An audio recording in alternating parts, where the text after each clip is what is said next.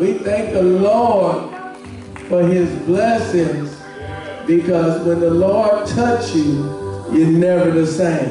Amen. Somebody know what I'm talking about. Amen. Today I want to just talk from Ephesians, the 5th chapter.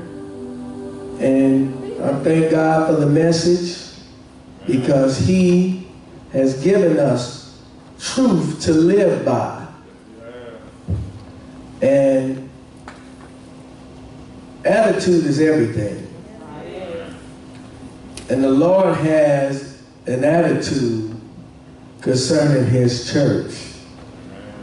You know, despite of what we see wrong with the church, the Lord looks at the church with his favor. He said in John 3 that whosoever believeth in him shall not perish, but have everlasting life.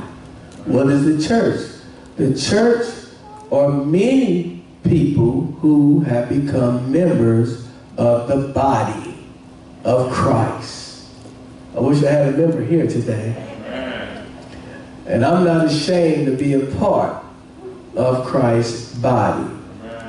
And so we want to look in the 5th chapter of Ephesians, and at this part of the 5th chapter, it summarizes the husband and wife relationship.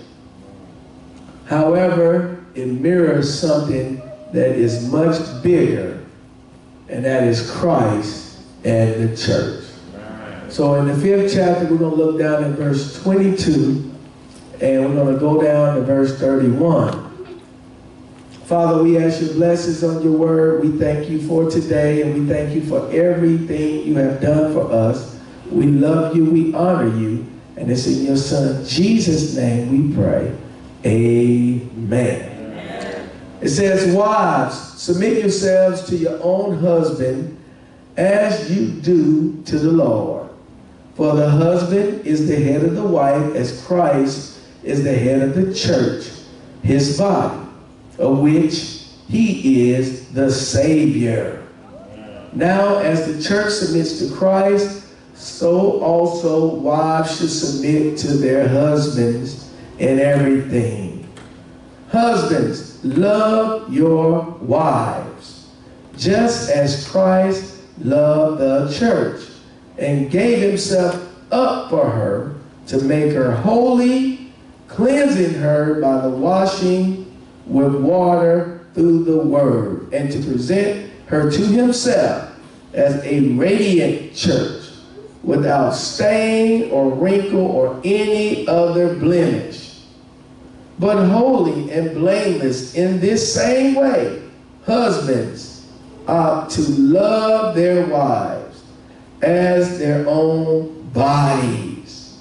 He who loves his wife loves himself.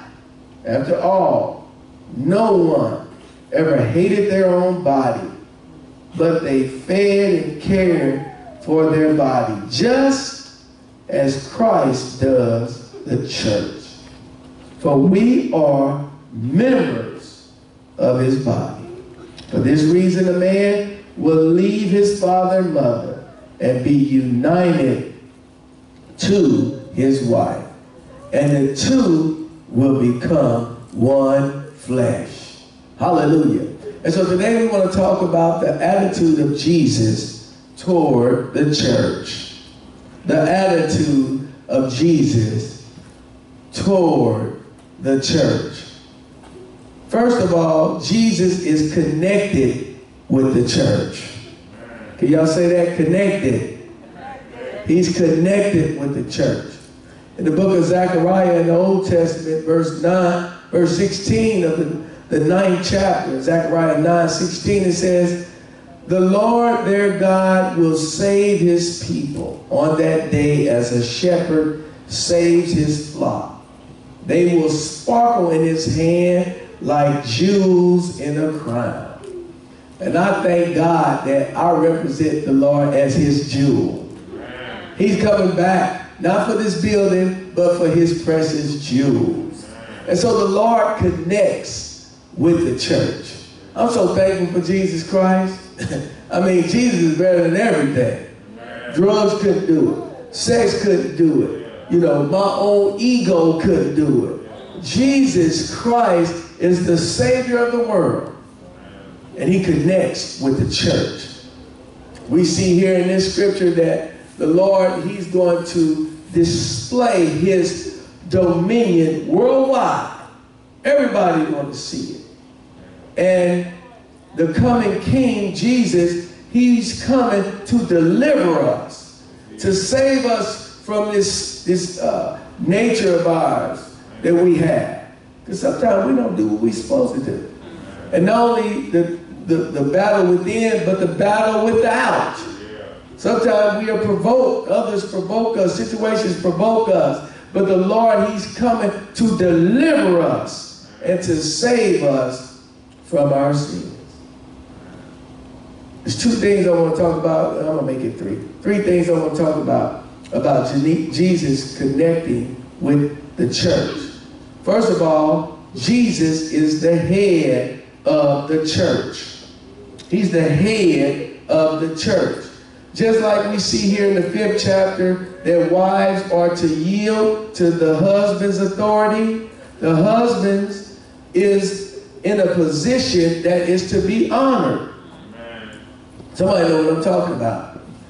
I always tell men in counseling, if I marry you, I'm putting you in a leadership position. You're no longer a boo thing. You no longer, that's my dude. You are a husband. And a husband is special in the eyesight of the Lord. It's a position of authority given by God to be honored. Also, he's the Savior of the body. And this is something that we must look at. Even as husbands, biblical leadership means being responsible. Amen. When you get to be the head of the household, you have a responsibility to tend your household with a delicate hand. I'm preaching now, y'all. In Colossians chapter 1, verse 18, and he is the head of the body, the church. He is the beginning and the firstborn from among the dead, so that in everything he might have the supremacy. Jesus is a deliverer. He paid the price for our sin. And so as husbands, and I thank God I'm a husband, as husbands we have a responsibility in being a leader, in being a husband. Also, Jesus is connected with the church because he's the husband of the bride. And this is good here. When you think about being the husband of the bride, the kingdom husband, he outserves his wife. I'm talking about the kingdom husband. In verse 28 of that 5th chapter of Ephesians, it says, husband, love your wife just as Christ loved the church and gave himself up for her. This is right here called sacrificial. This is a sacrificial love. When you start talking about you love, well, baby, I came home last night. No. Love is also I came home and I saw what was on your mind. I ain't got a woman in here to say, man, I got one there. There go one. And so he gave himself up. When he was manhandled in that garden and he was stripped of his clothes and stripped of his beard, most of us, Isaac, probably would have backslid. You'd have stepped on my shirt I had made and then ripped it, you know, I forgot my Bible. But he gave himself up. He was willing to lay down his life for his bride.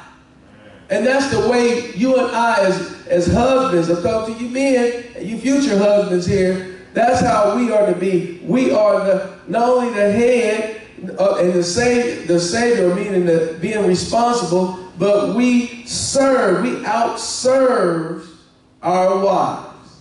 Why is this? Why would I do that? A lot of times in relationships, marital relationships, we want to receive. You know, it's just like going out to the Texas Roadhouse. You want them to bring you some lemonade, ice cold. You're not ready to go get them no lemonade. You want to be served. And so most people in relationships, they have things they want. But the goal is to facilitate transformation through the influence of love. When you're able to facilitate this transforming love, it makes all the difference in a marriage relationship. And this is what the Lord did. He loved us first. And because of his love being so great, so wide, so deep, it makes us respond in love to him. And then we have the heart like Joseph in the hour of temptation. I can't do this sin before my God. Because we love him too much to turn against him. His love, it drove him to the cross, and our love drives us to live a sanctified life. Jesus is connected with the church. Also, Jesus loved the church. And I have a question. Ask yourself, do I love the church? Jesus loved the church. Do I love the church? I hear a lot of people saying a whole lot about what the church is not and what the church, the error and the spots and the wrinkles of the church. But do I love the church? You don't have to be the pastor to love the church. I remember for years, I was at 2801 Hiawatha. Years. I think I was there 8 years. And I love the church. I love the members. I love the motherboard. I love the deacon board. I love the trustee board. I love the usher staff. I love everybody in there because they showed me love. Being a street man, coming in off the street, I needed love because there's no love in that cold world. But Jesus loves the church. In the book of Revelation, the third chapter, verse 19, Jesus said these words, "Those whom I love, I rebuke and discipline.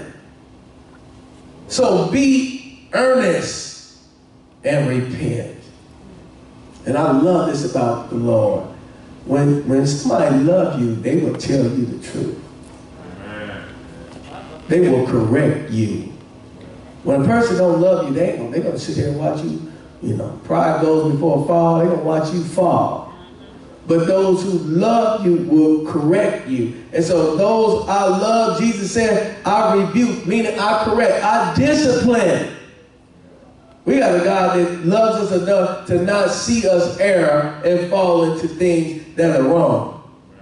In Philippians chapter 1, verse 6, he says, being confident of this, that he who begun a good work in you will carry it on to completion until the day of Christ Jesus. Now, I love this about the Lord. A lot of people get started doing a lot of great things, but they don't finish it. And we don't have to worry about that with the Lord. What he began in us, he will complete. When he taught us and delivered us through his process to stop lying, then we stop lying. When we had pride, and we let pride drive us, and the Lord showed us how that pride would get us wrong, we started making some changes. Am I the only one in here that have gone through some things? And so Jesus loves the church. He loves the church personally. He loves the church personally. He said that he gave, in verse number 28, he said that he gave himself up for her to make her holy, cleansing her by the washing of water through the word, to present himself a radiant church without stain or wrinkle or any other blemish, but holy and blameless. Ooh-wee. And so this is what the Lord did. He did a personal work. He personally worked on us.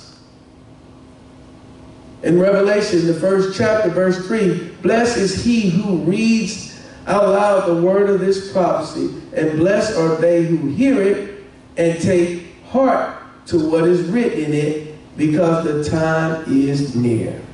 And so the Lord is changing us personally because he can come back at any moment. Jesus is coming back for the church, and it can happen at any moment. And so therefore, he's washing us. He's changing our hearts from an evil heart. Even the anger in 2021 is a vicious anger. That's why you don't want to enter into anger. You don't want to enter into a fuss and that. It may go over what you thought it would go. And so Jesus loved the church personally. Then he loves sacrificially. In verse 30, it talks about how he gave himself.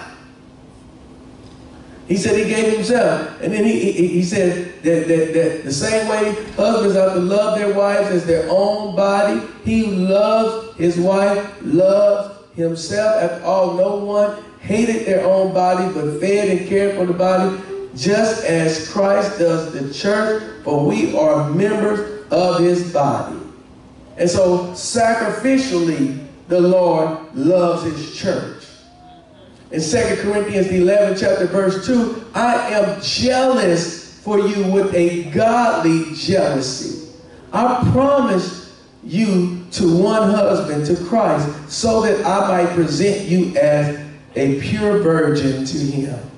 I love Paul because the Corinthian church was doing a lot of things wrong.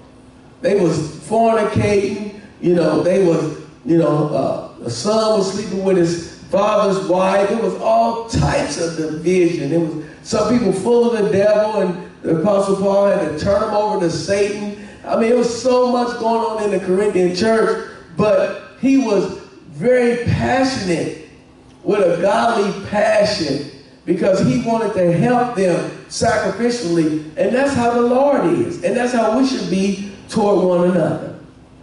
When people are out there and they are, asking you for money or so on and so forth, we don't have to always think the worst. Sometimes we can meet a need.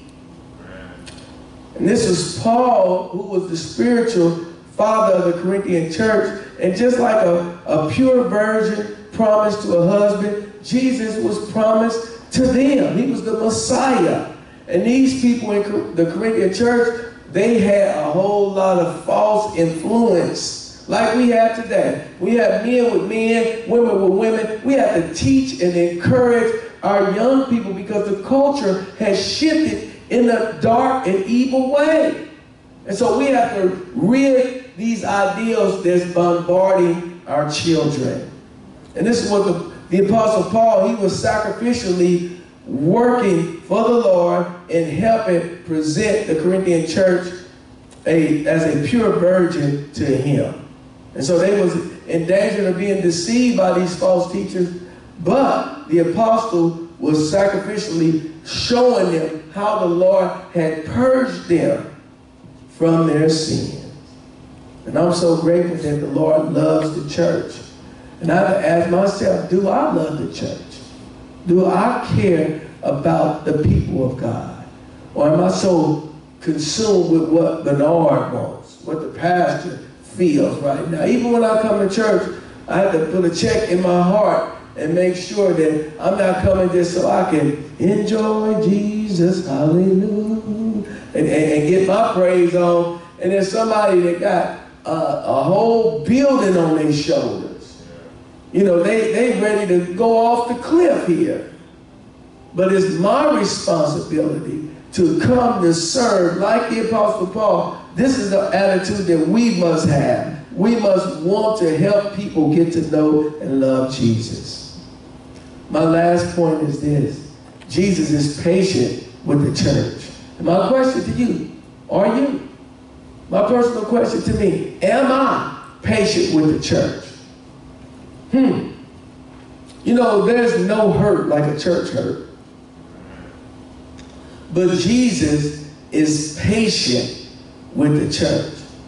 When you look down at how the Lord had used the husband as an illustration, and how, through his love, he wanted to make the church holy and cleansing her with the washing, with the with water through the word, and how, the word of God has a way of making you not want to do the things that was an error, before that you were a part of. The word of God helps us to not want to go and participate or go and watch certain things. And the Lord is patient because there's some things we're still in the process that he's helping us get beyond. He's still working with us. And so he's a patient God. And I'm so grateful that he's patient with me. In the 20th chapter of Acts, verse 28, he says, keep watch over yourselves and the flock of which the Holy Spirit has made you overseers. Be shepherds of the church of God, which he bought with his own blood. Then this was the Apostle Paul giving a warning of what is the pastor's priority.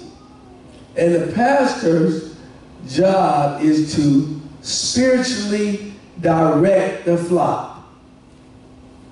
That's his job. You're supposed to be there to tend and to direct the flock. And so he said, keep watch over yourselves and all the flock. You know, because the Lord, this flock that he's speaking of, the Lord purchased them with his blood. That's why, you know, even when people are in church and some things they doing, they should know better than that. I'm trying to be real patient. Because we're trying to get people in church, not run them out of church. You know, but sometimes when you in how you feel, you be like, man, they need to know they wrong. No, you need to be tender. And this is not easy. And so he talks about how the shepherd has to be real careful in instructing and directing the flock of God. This is vital, especially in these last days. And I want to say that during this pandemic, you know, people are scattered everywhere. You know, you look for somebody, you don't see them. You see people going down the street that used to be at church. And it shows how we have to really be in prayer for people, because some people have left the path. And sometimes the flock scatters. But if we really want to be leaders that love God and honor him and have his will done for our life, we will be in prayer and we will allow the Holy Spirit to give us those promptings to help guide other people where they need to be. In Philippians chapter 1, this is a good verse here. He says, verse 6, being confident of this, that, did I read that all right? No, this is the wrong one. Philippians 4, excuse me. Philippians 4, verse 2. I read 1 and 6 already. He said, I plead with Judea, and I plead with Syntyche to be of the same mind in the Lord. And I ask of you, my true companion, help these women, since they have contended at my side in the cause of the gospel, along with Clement and the rest of my co-workers, whose names are in the book of life. Rejoice in the Lord always, and again I say rejoice. And so we see here the priority of the shepherd, and now we see how God's continued work of sanctification in his church. He's continually working, washing his church, helping each other. And so we need to have the same thoughts, the same mind, in order to continue in the work of the sanctification in God's church. Also, when you think about who we are a servant. We are a servant, and a servant serves for the benefit of others. In Revelation chapter 19, verse 7, it says, let us rejoice and be glad and give him glory, for the wedding of the Lamb has come, and his bride has made herself ready. Fine linen, bright and clean, was given her to wear. Fine linen stands for the righteous acts of God's people. Then the angel said unto me, write this, blessed are those who are invited to the wedding supper of the Lamb. And he added, these words are the true words of God. Man, do you know that there's going to be a time where there's going to be a millennium time where we will be with Christ and we will go to the marriage feast of the Lamb? I don't know about you. I want to be there. And so when God is teaching us to stop cussing, stop lying, stop stealing and gossiping, He's getting us ready. We're putting on the fine linen of righteousness. And so we're going to be decked out as God's holy people in this land. And so, you know, the one thing about God, He ain't going for no sin. The scripture talks about that the soul that sins shall perish. And so, you know, He's a God who is holy and righteous. And so He's preparing us down here now, taking us through the sanctification process as we allow the Word of God to wash us, and the connection and the fellowship with the Lord and His Holy Spirit helps us, molds us, makes us like Christ, prepares us. Have you ever seen a wife a bride who hadn't took a bath? You ain't seen a bride that's going to put on some dirty stockings? Or a slip that ain't washed? Matter of fact, she's going to have on a brand new slip if she's going to wear one. Everything's going to be first time. And the women will say amen somewhere. You know, she's going to be prepared. And likewise, you and I are being prepared because the Lord, He has an attitude toward the church, and it's a beautiful attitude. Amen. He has so many precious promises, so many things that He's wanting to do for you and me, and things that He's already doing. I'm so glad He's a keeper. Amen. I'm so thankful for that. I gave you the acronym STEP. Stand, trusting. Man, I had it messed up. No, staying, trusting every promise. That's it. That means stand. And I love that, man, when he said, you know, stand, trusting every promise. You know, stand and trust in every promise. That's what he means, stand. And I was looking at that, and there's so many promises in the scripture. One of them is Philippians 4:13. I can do all things through Christ, who strengthens me. Another one is the Lord promised, He said in Matthew, the 28th chapter, verse 19, I will never leave you nor forsake you. You know, He said, I'll be with you always, even to the end of the age. You know, Hebrews 13 talks about verse 5, I will never leave you nor forsake you. It's just so many promises in the Lord. If God be for us, Romans 8, He's more than the whole world against you. You know, Romans 8:28. All things work together for the good. Even tough stuff. One brother said his car was acting up, but he looked at it like this. Maybe God was keeping him from some danger. You know, and so things do have a way of working together for our good. But the Lord's attitude toward His church is a positive attitude. And that's why I've learned to not say so many, you know, we can get so sucked into the negative things that is going on with people who are part of the church body.